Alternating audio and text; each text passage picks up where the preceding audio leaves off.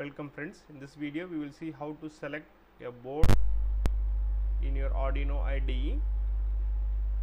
Again, you know that various boards which can be connected to your Arduino IDE and it can be programmed.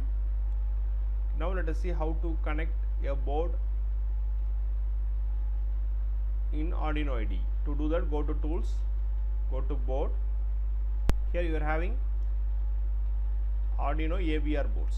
That means for all these boards the driver has been previously installed. For all these boards the driver has been previously installed.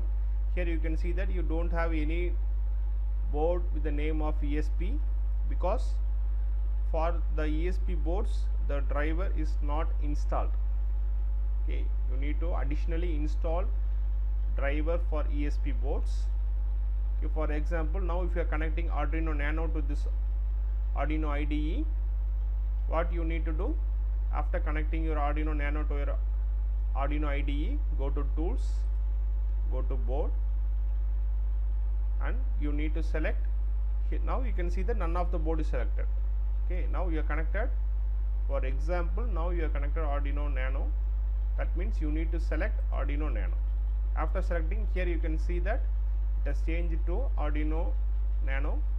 On the bottom of the screen also you can see that it has been changed to Arduino Nano. Now you can communicate to your Arduino Nano through your Arduino IDE. Now let us take another example. If you are having Arduino Uno board, if you are having a Arduino Uno board, how to connect your Arduino Uno board to your Arduino IDE? Go to Tools, go to Board, go to Arduino AVR board. Here you need to select Arduino Uno board. Okay, again after selecting, how to confirm it? Again on the top left and on the bottom right you can see that the board name has changed to Arduino Uno. That means now your Arduino IDE it is able to communicate to your Arduino Uno. This is a way to select your board in your Arduino IDE.